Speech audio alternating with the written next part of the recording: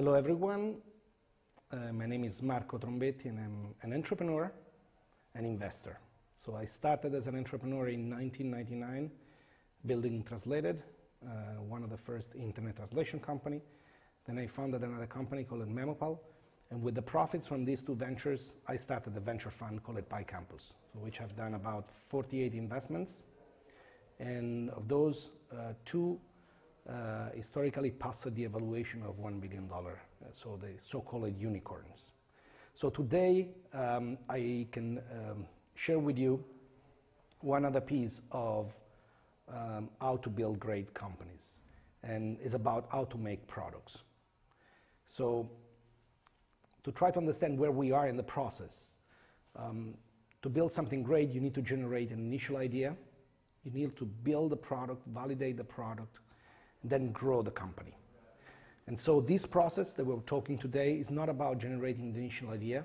For these things, I strongly suggest you to read an essay from Paul Graham, How to Get Startup Ideas. You will find brilliant ways to generate ideas and a lot of inspiration. So what we are talking here is the step immediately after. Once you have a great idea and a hypothesis, how to try to build a product in the fastest amount of time with quality so that you can prove your hypothesis and you can decide if to raise money with the product and grow it and become this your next adventure for many years.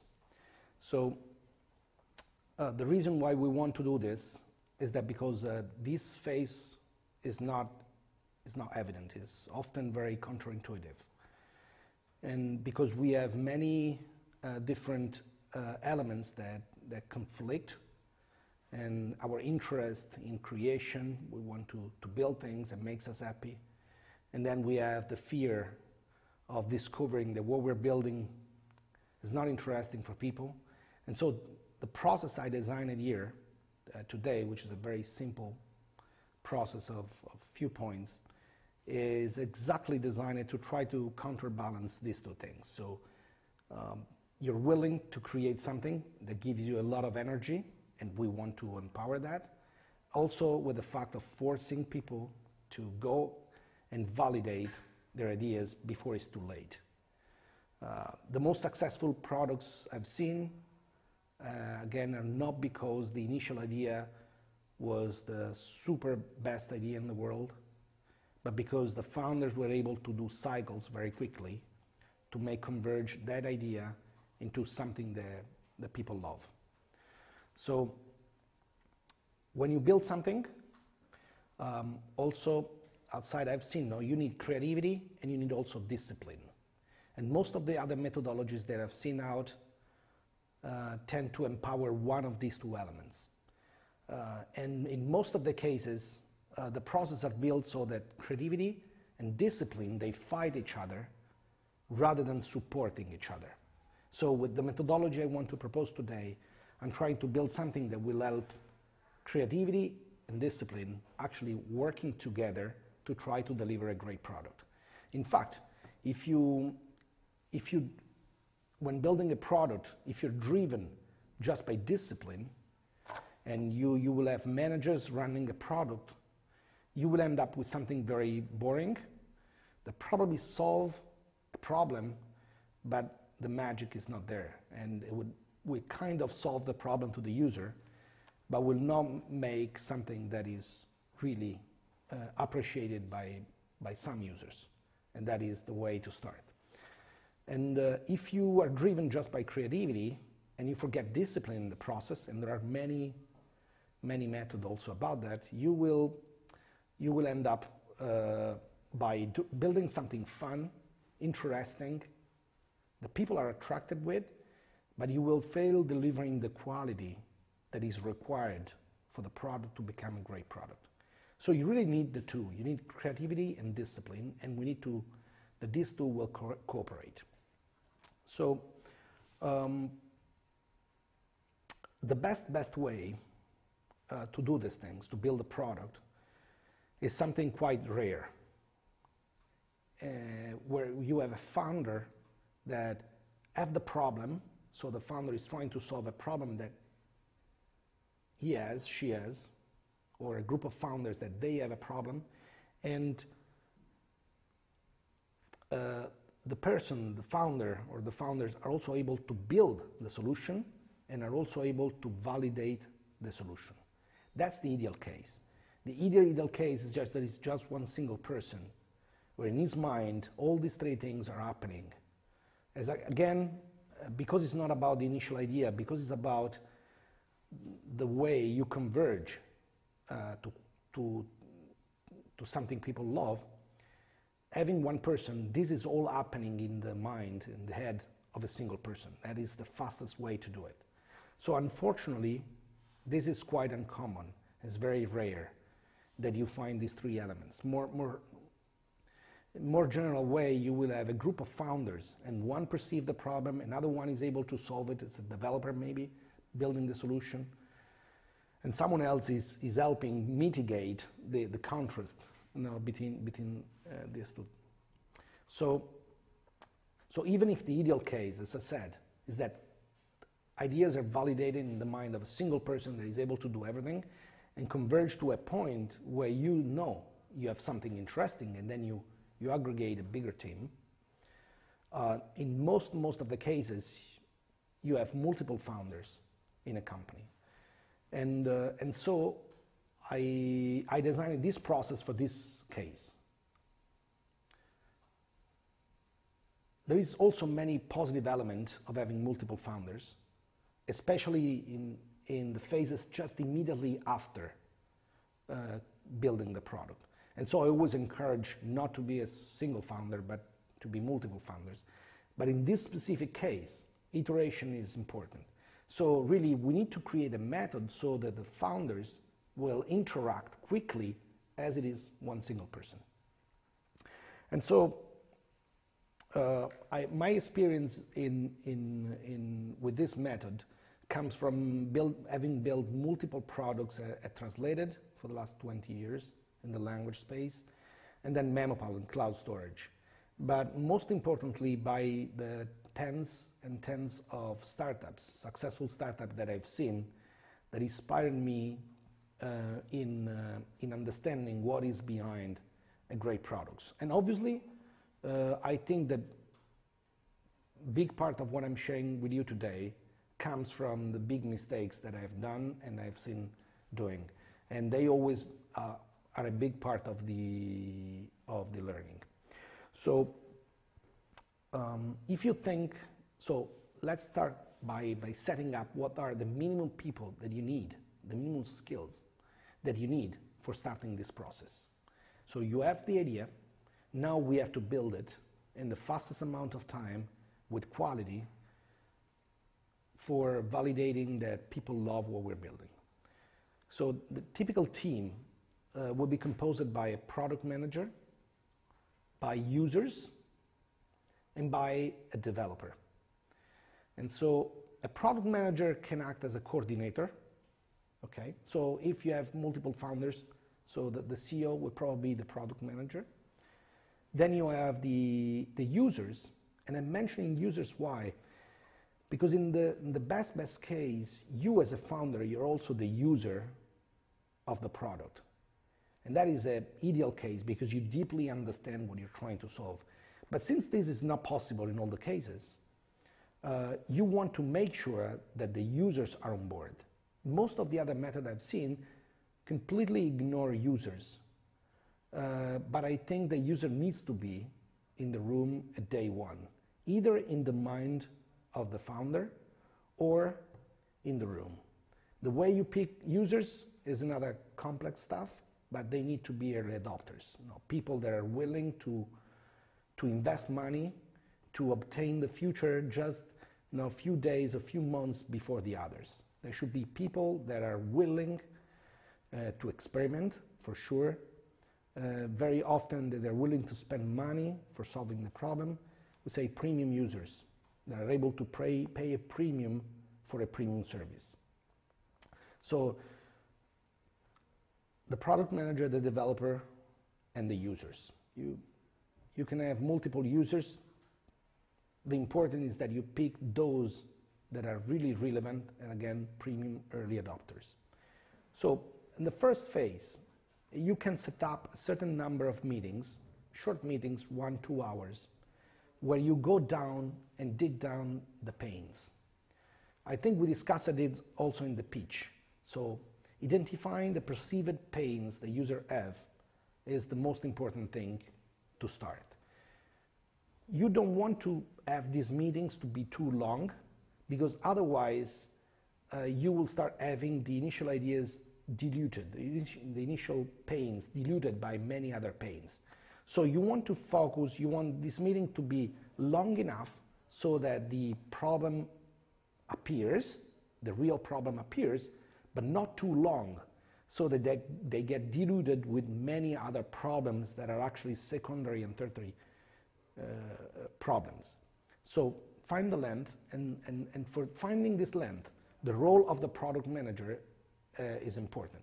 He needs to decide when we're done, when you have 1, 2, 3 maximum highly perceived pains that you want to move forward. Ideally, 1 is sufficient and is the best case, but obviously sometimes by iterating and testing 2 or 3 hypotheses in the same times can also give you speed. So that's again is about your perception. If you feel you have a very strong hypothesis where all the users agree, you can go with 1. If you feel there is some discussion, go with a few. Going with 10 probably is just a waste of time. So once you've done that, and also to make sure that the perceived pain is exposed, the product manager will look like a jerk. And the users will often try to please you by saying that your initial idea is a problem that they have. And in the reality, you should never listen to what user says. You should only listen and look to what people do. So when I say being a jerk, because you have to dig down the problem until the user kind of hates you, because how intimate you are going deep into the problem. Very often also, as I said, you cannot rely on what people says, and you have to look at what they do. And the best way I've found to do this is that you ask the user not if they like something or if this is a problem that they have, but if they're willing to buy it. But obviously you don't have it. So what you do is you simulate. So having the discussion, you realize there is something important coming out, and you pretend a similar product already exists. So you say, oh, but this already exists, you don't need to build it. There is this product that does this and costs this. Would you like to get me one for you? So with this simple question, by simulating the existence of the product on parallel, you remove the bias that there is in the group of pleasing you, and also you're forcing the user to tell if that is really the perceived problem they're willing to spend money on. So in this first phase, at the end up pretending that the product exists, try to tell them, okay, I can buy you one, do you want it? If they say yes, you're done, go to the next step. It's a beautiful situation. If they say no, you have to go back and try to reiterate on the problem. If you dig down too much and you pass the point of being a jerk, looking like a jerk, well, okay, you need to change the users, and you will have a conflict with those users. You cannot move on. Don't worry. At the end, if you tell them the story afterwards, they will understand what we're trying to achieve. They will not feel bad. So once we're done with this, great products, okay, solve problems, okay? But they don't only solve problems. I mean, the truly successful problem start by solving something, but they add a few more things on top of it. And one thing is about the vision. I always suggest to start from pains. You cannot create a successful product by having a vision and not solving a problem, but you can create a successful product even by solving something and not having vision. But the two will create great products, pain and vision. So start with pain first. Make sure that the pain is well set up before adding any vision on top of it. So for vision, is another trick. Here, you're trying to express the potential of what could be done in the future. This is another simulation where the developers very often will be feared of discussing a possible future because they will feel that you will ask them to build something that they don't know how to build yet. And so that kind of fear, you want to remove the fear from them. So what you do is that you pretend now you are discussing a future that you will never build. So you can ask developers saying, look, considering this is the pain, what will the technology in 10 years be able to do for this pain? What could be possible in 10 years' time? And so you start simulating with them and discussing this great future. You get them excited about what is possible, and by doing that, you discover the great path for this product, but the most important thing is that you bring them, the developers, to start thinking that they love the future, that they designed it, and at one point, this may help them getting the courage to try to go for that future. So vision is about to getting the developers out of their fears, designing a great future, and now you have, for the user, not only solving a problem, but also telling them a vision behind this product, where by starting buying this product and writing this story with you, they will end up in a better place just by being with you. So once you've done that, the third point, the third kind of meetings you want to do, so there was a few meetings for the pains, few meetings for the vision, and then you want to start in discussing pathos, emotions. So today, I mean, we live in a world that has got still a lot of problems for many, many people. But the majority of the buyers of your product, they have all their basic needs already solved. So emotions are playing an increasing role in great products. And you cannot underestimate that, and you have to make sure the design of the emotions is part of the product, even in the early phase. So to give examples of a very successful thing, Instagram, for example, was based on an emotional element, psychological element, that is vanity. So the initial idea for Instagram was that it was providing you with filters, with a squared image format, and those filters were making your pictures look different and better from your friends.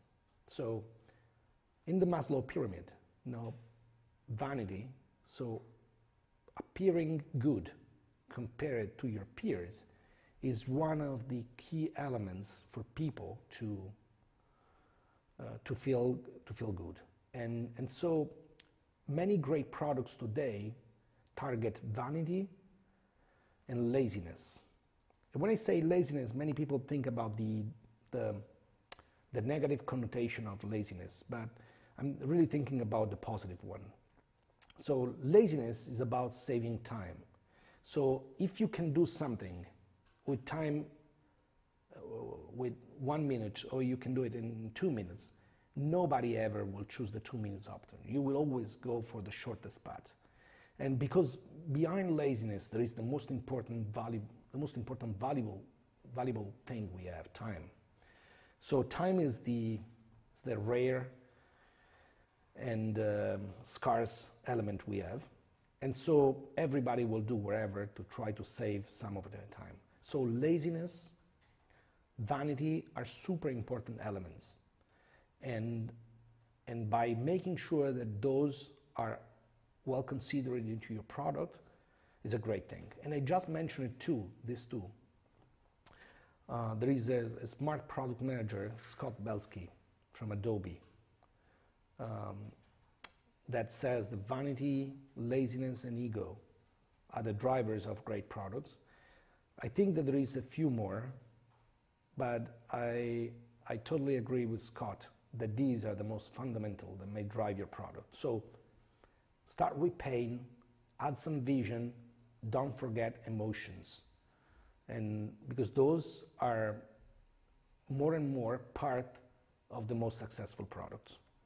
So once you have done that, you basically have already a list of things, actions you can do.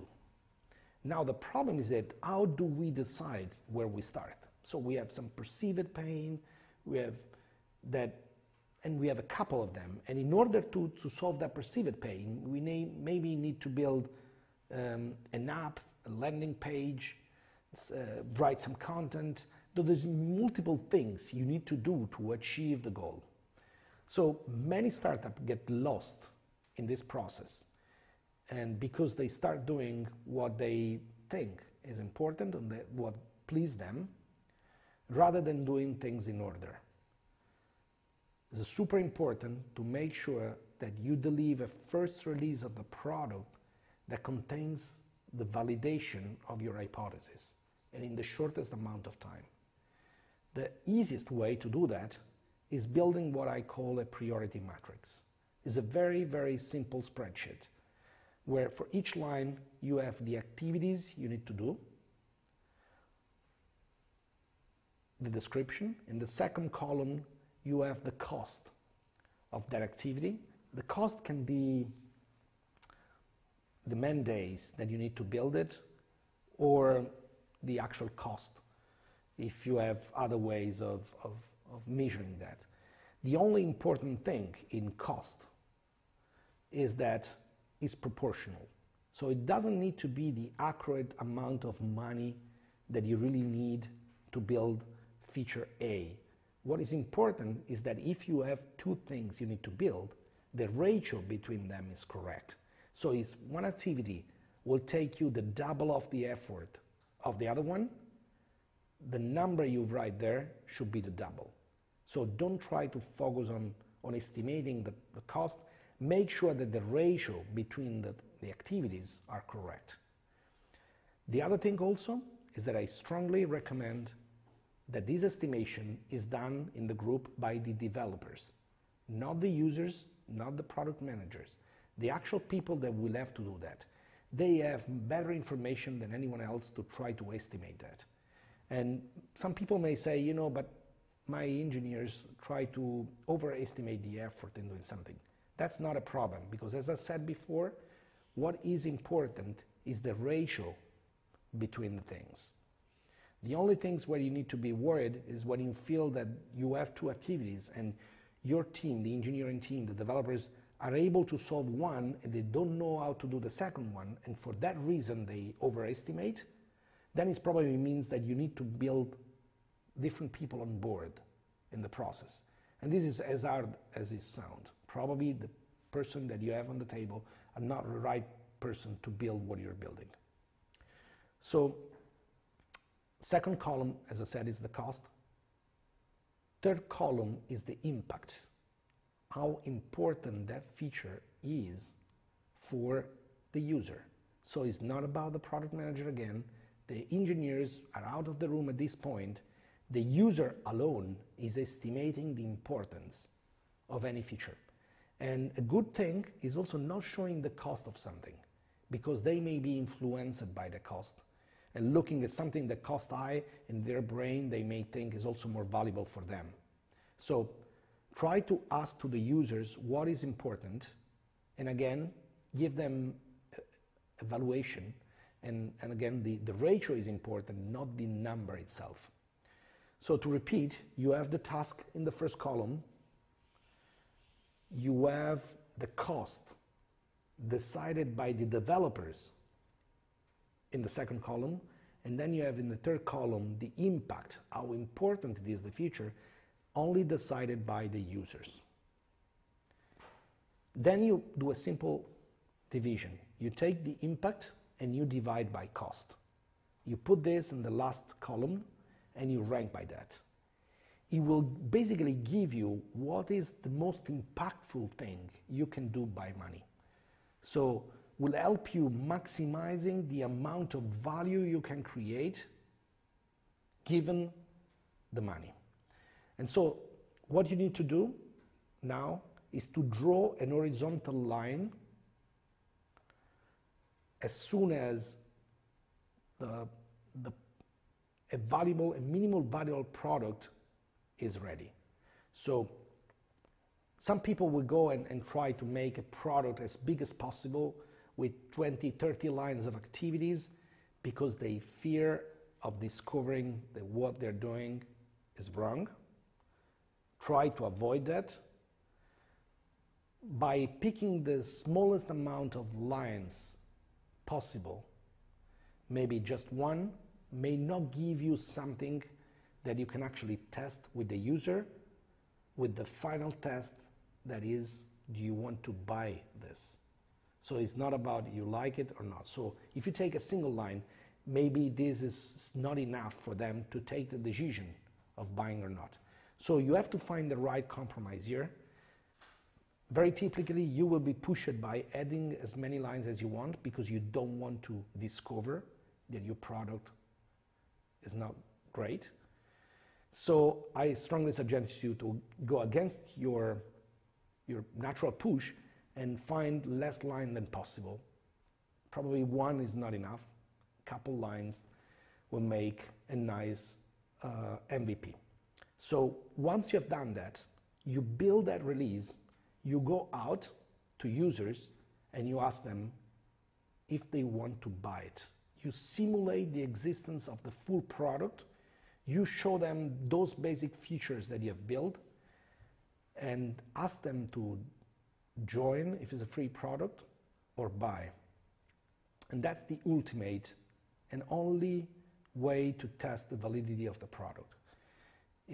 By asking if they like it, again, they will only try to please you. Based on the kind of users you get, you may have super supportive responses, or if you go on Twitter, probably they will hate you and destroy something that has a potential. So don't listen to what people say, just look at what they do. Build something super minimal and then ask them to buy. So if you want to build a great product, you will need creativity, discipline. With this methodology, I try to equilibrate those. Again, it's a methodology that cannot be applied to every product.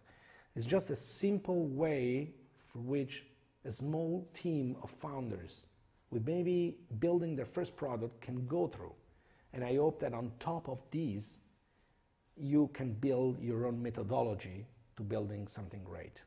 And again, other than discipline and creativity, you will also need a lot of patience, a lot of hard work, and a good amount of luck to create something great. So what I can tell you is good luck. So I think that now we can go with some question if we have it. There is a delay of about 4 or 5 seconds from when I receive the questions and I can answer.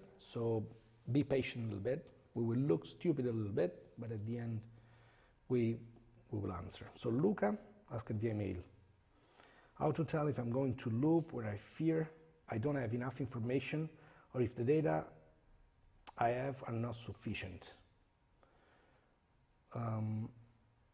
Yeah, it's very, very similar to the problem of waiting until you ship the product.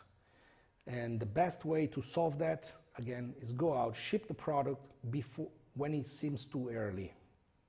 So try to fight your feeling of want to be perfect, ship always earlier than what you feel is right.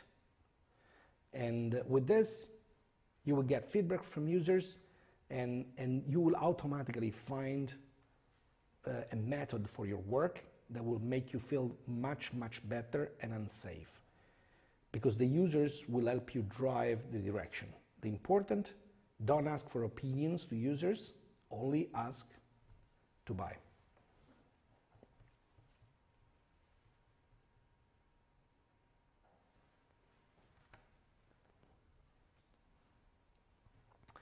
Does it work the same way for services as well? Is it insurance? The products exist? Well, sure. Services, product, I think they all work in the same way. I don't think you can design a service with the same principle. And insurance is actually, to me, even more like a product than a service. So I think definitely you can do it.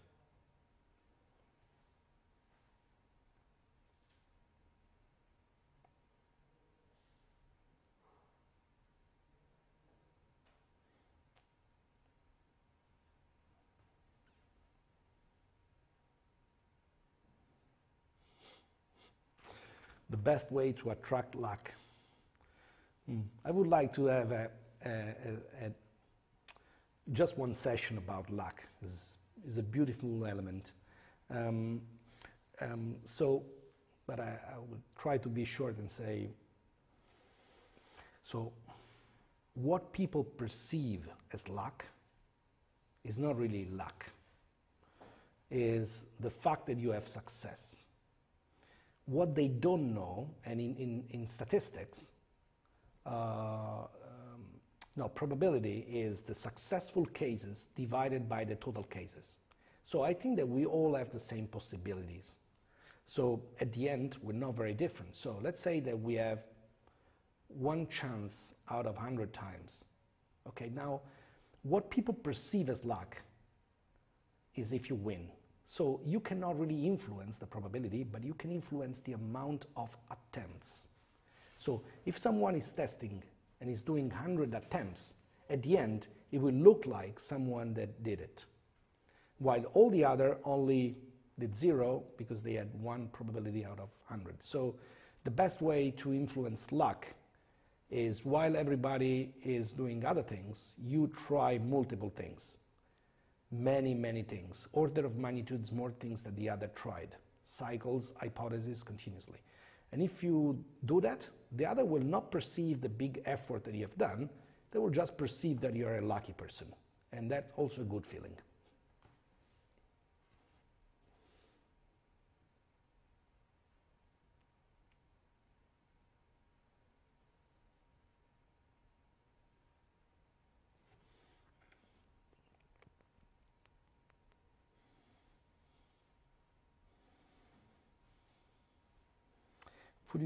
Would you have one or more example spreadsheet that you can share? Yes, this is very simple. Go on marcotrombetti.com/make and you will find an essay about this. And in that essay, you will also find the spreadsheet information.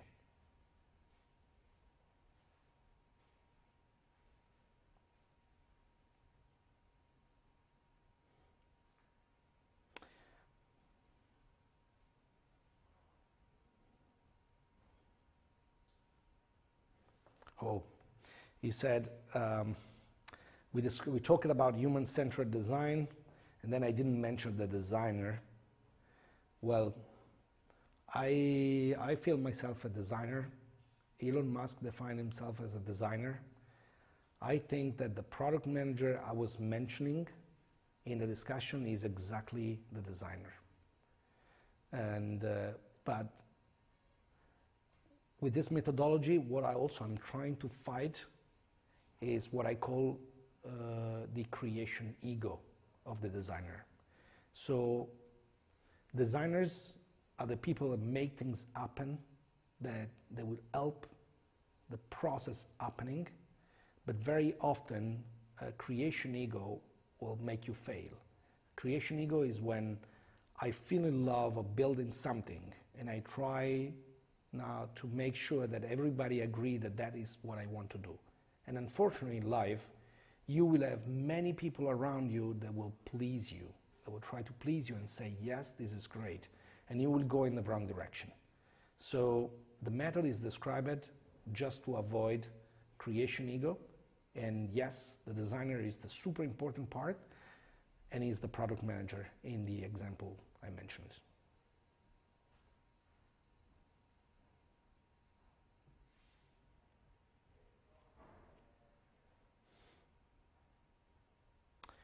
I love focus group to simulate discussion and feedback. Yeah, so here's about focus group. I didn't mention explicitly focus group here because I think it's something you can do in a later stage. What we are trying to do here is the fastest possible way to go from having an idea and building an MVP of that idea. With focus group, you can fine-tune an idea to the minor details to make it perfect. But maybe a focus group in this phase may slow you down if you don't pick the super right people.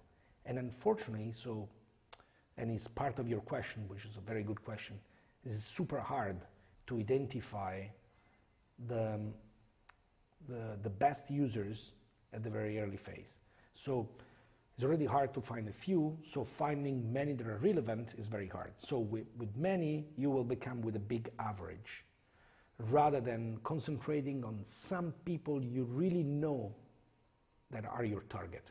So in the first phase, I really don't recommend the focus group, but I recommend it immediately after you converge and people want what you're building and you can improve it. You also, at that point, you will know better who your users are, and so it will be easier to answer your questions. So what are the best users?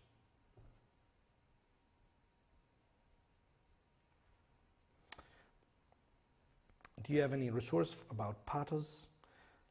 How should expand it in the early product and communication? No, I don't have any more documentation or essays that I can share with you, but I recommend you to read about Scott Belsky. He's working on these topics, and he has a lot of great insights. So he was the founder of Beyonce, the creative marketplace that was acquired by Adobe, and today is probably the head of product management at Adobe. So it's a smart guy, follow him. He's often talking about this.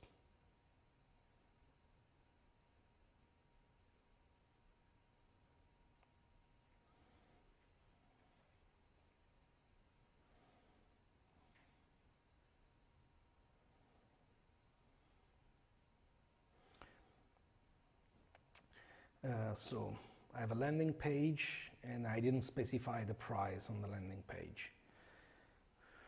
Well, so if you want really to validate your idea, you need to put a price there. You need to put the full offering. Think about you're going to the market and you find on the table 2 apples. And one looks a little better than the other, okay? But just a little bit. Just a little bit. So if I don't put the price there, you will definitely pick the one that seems a little better. But then if you discover that the one apple costs $1 million and the other one costs €1, at the end the €1 apple will be the one that better satisfies your need. And nobody will buy the $1 million apple. So I did an extreme case, but just to show that price is a fundamental element of the full product. And obviously better is the product, higher will be the price tag you can attach to it and the premium value for the premium value you deliver. But I strongly recommend to add the full element of price, and even including when they get the product. It's not obvious. Even when the price is even set, well, if I buy this, when do I get it? Do I get it now? Do I get it in 1 day or 90 days? Those are all important elements of the offer. So make sure you really are putting all the information required for the person to decide to buy or not. And that's the really final proof of that what you're doing is what people love.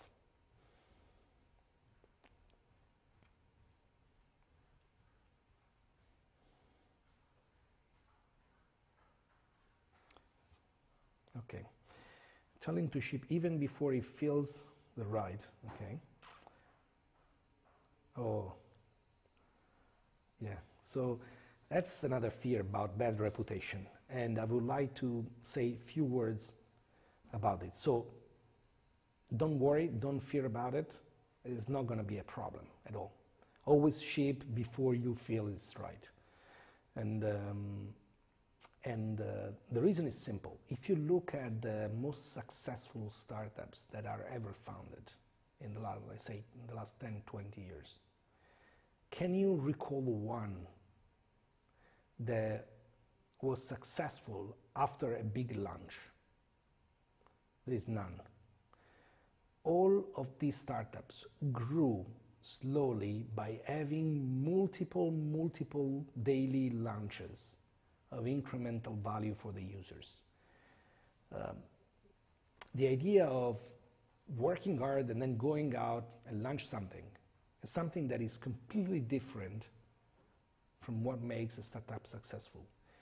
I also understand why many people think this is the right way to do it, because they try to simulate very large companies, monopolies. If you look at Apple, for example, they will be secret and one day launch a product. But managing a monopoly is very different than creating a new company. So don't look at what Apple does, look at what Apple did in the early days.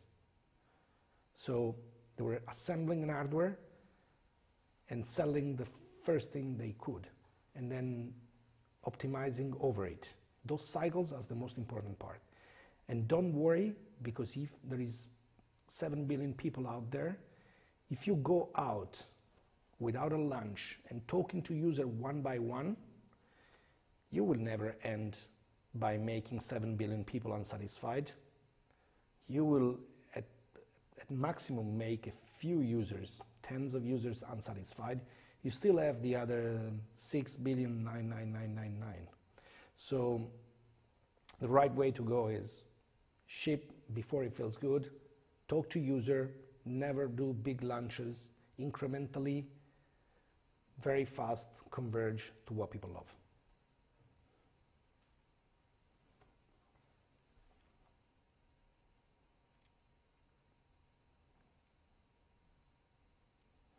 What's more important, implementing unique features, more cost and time, or implementing the minimum required features to get the first version?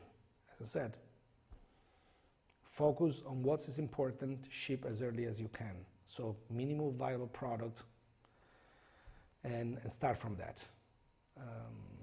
You will be impressed by the amount of support you can receive by early users if you don't pretend having something big and launch it. If you start small and the user understand it, they will be supportive of what you do, and those early users will build a religion almost around your product because they will feel part of it. So think about the users more like your partners that you're building the product with, rather than just the customers you want to get.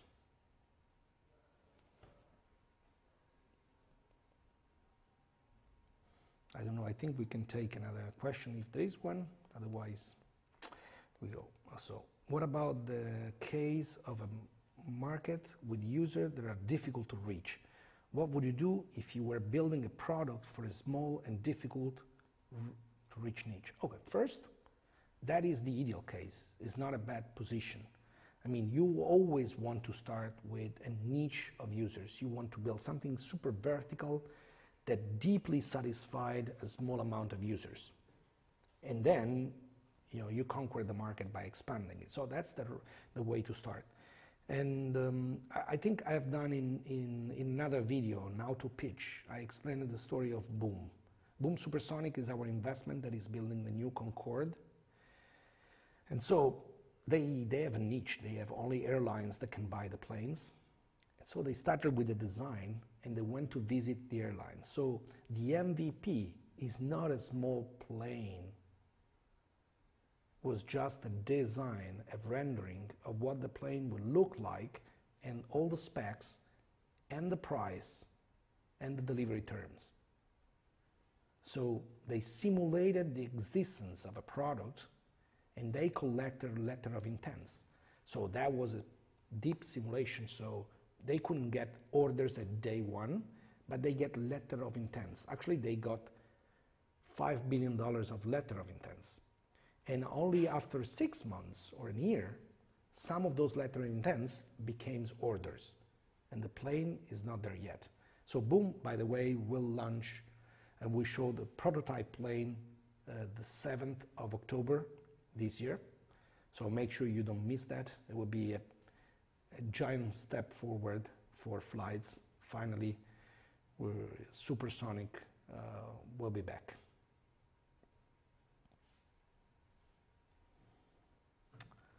I think we're done. Oh, there is one more. Okay. So in this book, Fishkin tells that you need to build the exceptional viable product better than the MVP. What do you think about it? Oh, if you can build an exceptional viable product, it's definitely better than a minimal viable product. But it's still a super, super small amount of features that are attacking the perceived pain of the user.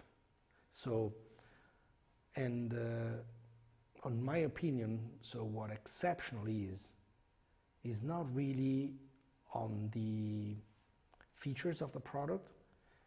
It's much more in the relationship that you build with the user, the amazing customer support, the amazing general support that you give to the user to try to achieve their goals. They come to you because they want to solve something, and it's not about the product only, it's the experience, the amount of help you give them by solving the problem. And sometimes an early problem, this may look even almost like a one-to-one consultancy. But if you do this at the very early days, you will learn a lot and convert that consultancy service experience into a product, and then you can build great things. So there's one more, sorry. So, if I understand, yes. So it's coming one more, okay. Finding the relevant user to iterate with is a painful process. How do you make sure you engage with the most relevant users to get the most valuable feedback?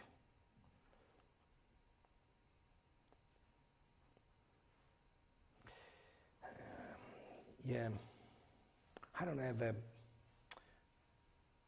easy methodology for finding the best users there, and I agree it's painful. So what I've noticed sometimes that you start to what you feel is the user because you had an idea and you had a target market, and so you felt that that person was the real solution. Then when you talk with the person, you realize that it's not really an early adopter. It's not someone willing to pay a premium for solving the problem. This is the case where you want to change the users. You don't want also to change users to feel good. Sometimes, in your mind, you want to solve, you have an idea, you want to prove that idea is right, and then you say, is the user the problem, is not the idea. So you have to balance these two things, and it's complex. And I think that if you know what you're balancing, at least you know how to behave. So thank you so much. I think we're done for today. And you can find, so this video was as part of some videos I'm making on why and how to start up. And they're all inspired by some essay I wrote that you can find for free on marcotrombetti.com. And you can also find the book on Amazon, and if you buy there, all the profits will go to UNICEF. So in marcotrombetti.com you will find it for free, and we just released also a podcast for it. So I will make other videos talking about the why and how to build great startups. Thank you so much. See you next time.